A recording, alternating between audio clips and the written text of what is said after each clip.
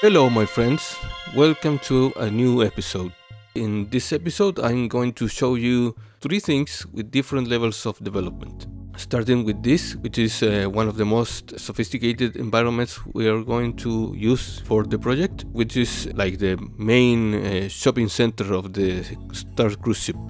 You can see that on both sides we need to model different stores and some decorations, like for example some little trees, some screens, more lights, and obviously all this following the same logic we have been using for the Argos cockpit, with these very painterly textures resembling as much as possible a typical anime background painting. There's still a lot of work to do here because not even the modeling is completely finished.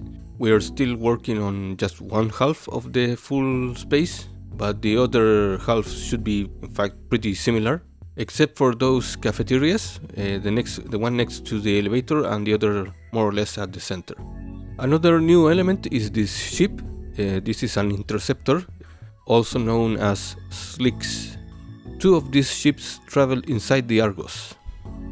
We also tried to give them a vintage feeling with all these thrusters for impulse and braking, and of course all these little lights properly configured. And we are following the same logic we used for the Argos and the robots with the specularity. And here you can see that with our technique for handling the creases, using this softening with the bump map, we achieved this effect in which the light reflection kind of flows along the creases. Pretty similar to anime from the 80s and 90s. Another interesting effect was what we did with the thrusters. In this case it's just a cylinder and it's mapped with this texture, which is image sequence. Here you can see all the images forming the sequence, and we used it as an animation texture, which is also cyclical, so it can last whatever you want, and that into an emission shader. So yeah, we press play and you can see the effect working as it should.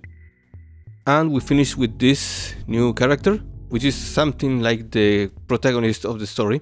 He's a young detective who happens to be working with the guys in the Argos, and he will have to establish some kind of negotiations with the hijackers of the space cruise ship. It is a very simple design because it's just a regular guy trapped by the circumstances, except for the fact that he will have to use like 3 or 4 different outfits throughout the whole story.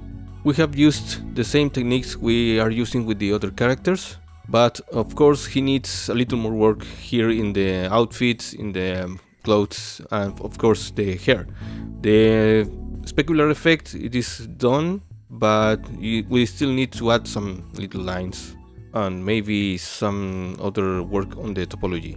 So this is what I got to show you for today. I hope to have one of these completely finished for the next video. So stay tuned and take care. Adios.